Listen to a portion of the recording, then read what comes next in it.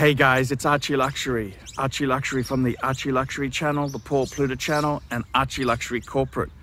Guys, keep watching. Keep watching. I need the viewers. I need the viewers. I need the subs. I need it. Like, subscribe, and tell your friends. Tell your friends, whether you like them or hate them. Just tell them anyhow. ArchieLuxury on YouTube.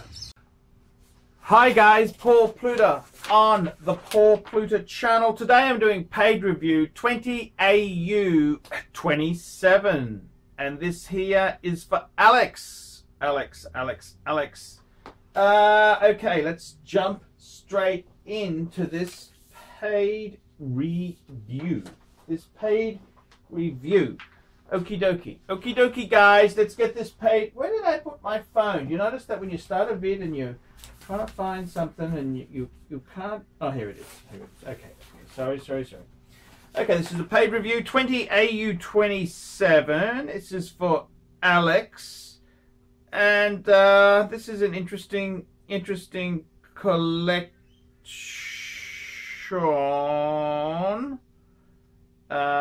Let's see if I can get the the font is so small here, because what he's done is he sent me massive files, and the problem is the font is just awful. Okay, here we go. Hi Archie, my name is Alex. I'm a surgeon from Spain and have sent you €75 through PayPal for a collection review and advice. Thank you, sir. I will go direct to the point since you have a lot of paid reviews and work to do. I just want to tell you that it's thanks to you and Eric Rivera, the other watch YouTuber I love, that I came into watches. It's a pity you cannot swear anymore on YouTube, since I used to crack up with your vids. Hey man, I feel the same freaking way. Nevertheless, I'm a true fan and will follow your channel no matter what. So here is my channel. Here is my collection.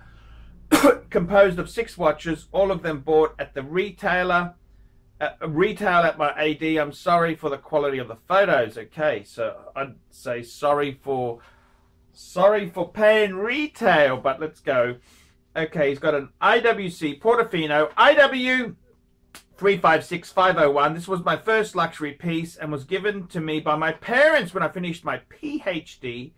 It is engraved with the date of my PhD lecture and is a watch with an incredible sentimental value, and the only one I will never sell. So this is the IWC Portofino. Portofino is kind of their dress watch.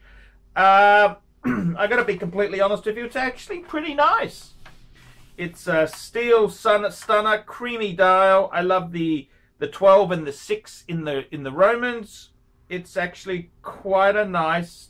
It's actually a beautiful watch. It's because it's steel. It's not as formal as it's not as formal as, you know, as some watches can be. But it's a great piece. It is a great piece. It definitely is great. Okay, so that's well done on the PhD. Next piece is an AP 15500 black dial. A little bit big for my wrist, but I love it. I used to have the 15202, but not anymore. Mistake we make. I know you're going to kill me for that. Oh my God, what a disaster. The 15202 is the very rare edition. It's kind of the tribute to the original jumbo AP. The 15202 is a bit quirky. It has no second hand, so it's purely minutes and hours, and it also does not have a screw-in crown. It's said to be kind of a tribute to the original jumbo, which really saved AP. But yet again, the 15500, this is the latest incarnation. It's not terrible. It's actually a fantastic watch. The most desired of these watches, of course, is I think the 15300 is kind of the sweet spot, because it's 39 mils, which is the same as the 15202. But you own a 15500. That's a fantastic watch. Fantastic watch. I would prefer the 15202. Of course I would. But that's okay. It doesn't, it's not the end of the world, okay? It's not the end of the world there. So that's quite okay. Next piece we've got is a Patek Philippe. Oh, quick wristwatch check. I'm wearing my Patek Philippe 6006. And he tells me he's got the 6007 Calatrava limited edition. My last acquisition. I love it, just love it. Subtle and beautiful and limited edition. It's not on Nautilus, but I hope it will keep its value over time. This is the new Patek released for 2020. Steel Calatrava. It's very similar to the 6006, which is the white gold. The difference, however, is of course is that it actually uses the 324 movement, whereas the 6006 uses the 240 movement. But they're both beautiful, beautiful. The special thing about the 6007 is it's in steel, which any steel Patek winner chicken dinner. So that's a beautiful, beautiful watch there. He's also got a Patek. Next piece is a Patek Philippe Calatrava 5296. Like the one you used to have. I think you traded it for your 6006 Patek. Yes, that's right. It's a watch I use for formal occasions. In my opinion, one of the most beautiful Calatravas. Hey man, I completely get it. You know, this is the weird thing. When I was, I had a situation where I had the 5296 and I had a 5127. And I had to sell one to pay for the 6006. And I decided to sell the 5296. And guess what? Guess what? As quirk of nature, I ended up buying a second 5127. So I should have kept the 5296, because then I would have had 5296, 5127, and a 6006. But you know what I mean? This is just how life goes. You know, you can't. It's just how life goes. So you can't be it's just how it goes. So I think the 5296 is actually, I agree with you. It's probably one of the most beautiful, one and done Patek. It's just beautiful, just beautiful. Then you've got a Patek Nautilus 5711. I love it. You just can't over or underdress it. It suits you in every imaginable occasion. And then finally, we've got a Rolex Batman 116710 BLNR. The only Rolex I currently have, but it's the one I like the most. Well, that's it. Simple. Okay, so he's got some simple questions. So let's just have a look at his collection there. I got to tell you, well done.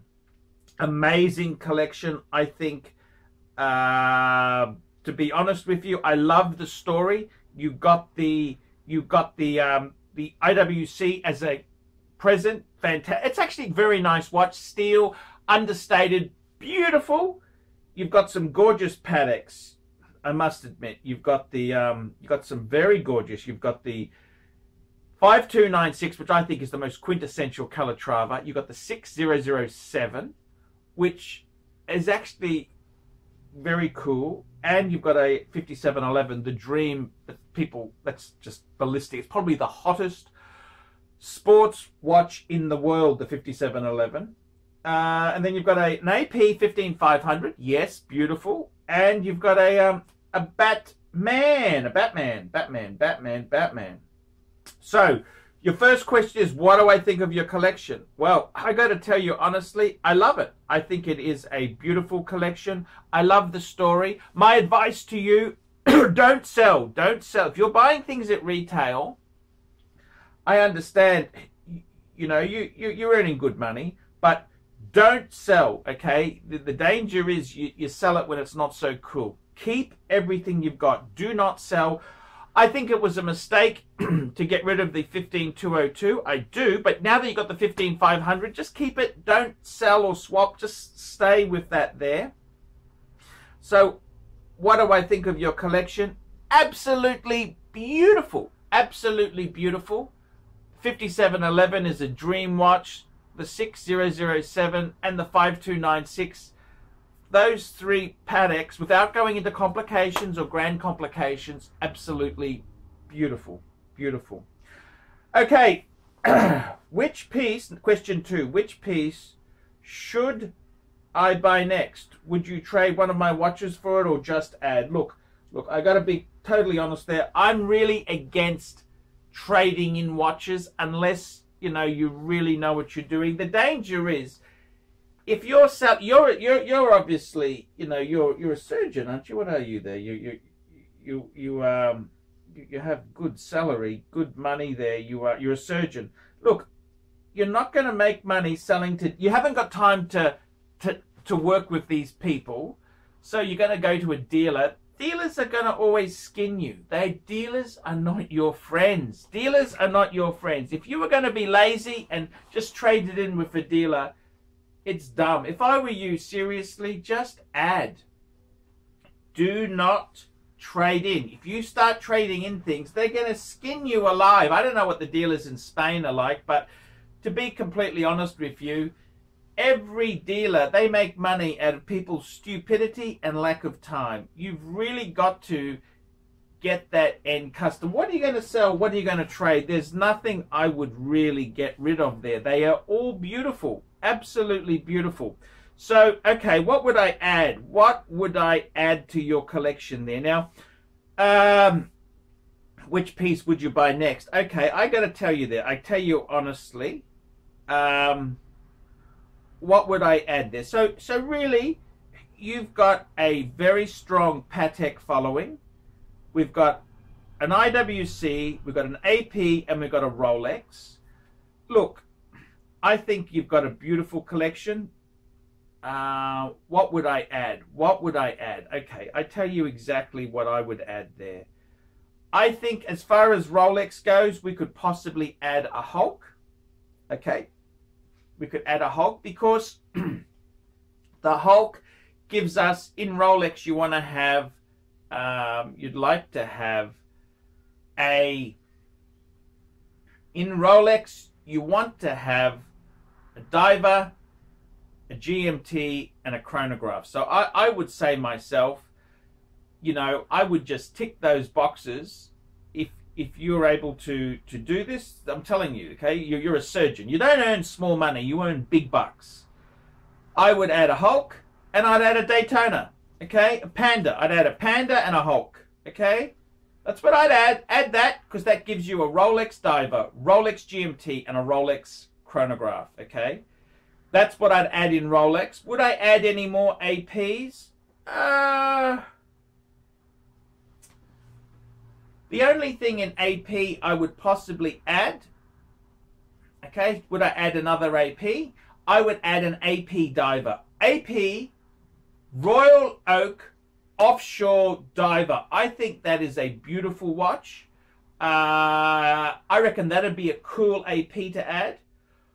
Would I add any IWCs to the collections? The only IWC I'd possibly add would be a Portuguese, just to get that beautiful chronograph.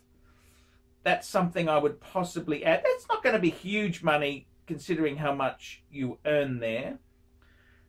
And then, okay, so Rolex, add a Hulk, add a Panda. IWC, I would add a Portugueser. You know, the chronograph, you know what I'm talking about. The beautiful, I mean, you know, I think it's absolutely, the Portugueser chronograph, you know, the chronograph with the most beautiful, it's got the most beautiful Arabic numerals. Portugueser 3714 would be fine. There's a, you know, I think that is what I'd add. That is what I'd add. And it's purely for that beautiful IWC buttons and the Arabics. The movement's not the reason, you know, I've got to be honest with you there. I just think it would be fit in beautifully with your Portofino. And it's a gorgeous watch. It's an icon. Fabulous thing. They're about, what are they, 42, 43 mils diameter there. I reckon that's exactly what I'd be adding there. You know, okay, they use the Valjoux 7750 in a lot of the Portugueses, but that's not the point. The point is that they're just absolutely stunning, just the design, and that's what I'd get. The next thing I would add, the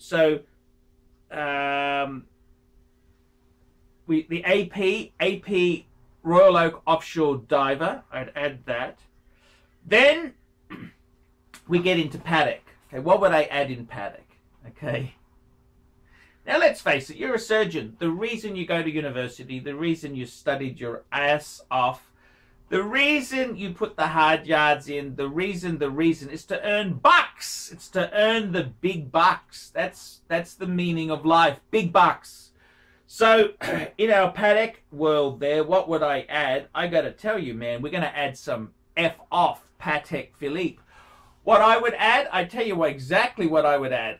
Seriously, if I were you, I would add a 5230, white gold 5230. That's the world time, the current model world time. 38.5 mil. I think it's absolutely perfect. Add that. I would also, you could add a number of Nautiluses if you wanted to. 5712, 5726, that's the annual calendar Nautilus. Otherwise, if you want, I'd probably go, the Nautilus is big money, big money. I'd probably say, no, you know what, let's go for a 5396. Get a 5396. That's an annual calendar Patek. Very, very beautiful. That's what I'd add. I'd add a 5230. Forget the Nautilus. Forget adding a 5712 or a 5726. I'd add a 5396 annual calendar, and I'd add a 5230. Yes, beautiful. That would show that you are a collector of a lot of frauds. A lot of force, a force to be reckoned with. That's what I'd be adding. Seriously, do that. It's a good way to go. And very kindly, if you come to Spain, Madrid, contact me. I'd love to meet you. Put a smile on my face on these tough times. Deepest thanks. And I got to say thank you so much, Alex. What a great collection. Great thing there. I mean, I've tried to give you broad spread. You're a surgeon, let's face it. Surgeon. Let's look at a big collection. If I had to add one piece, what would I add? If I had to add one piece, I'd add the 5230. That's the world time white gold Patek current model. I reckon that would be, if you had to add one piece, that's what I would do. But I would say, build out the Rolex, get a diver and a chronograph. The IWC, get a Portugueser. The AP, I would get the Royal Oak Offshore Diver. And the Patek, let's get two complications there to give it some punch. Give it some punch. So that's exactly where I would go there. Okay, guys, there we go. That's the video there for Alex. Tell me what you think. Like, subscribe, tell your friends. Don't be afraid to put some comments below. Remember, I can't survive on Google Ads alone. I need your help. I need your help. Please get a paid review done. Google Ads are terrible. I need your help. Google Ads, I can't survive on the Google Ads. I need the paid reviews to keep me full-time on the tubes. And I will look down below to how to organize a paid review in the description. And I'll see you in the next one. Hi guys, ArchieLuxury. And who do I recommend in America? In America, who do I recommend for quality pre-owned wristwatches? David SW, David SW, David SW. Go to davidsw.com. He is the best, the greatest pre-owned dealer in all of the United States of America. David SW, David SW, David SW.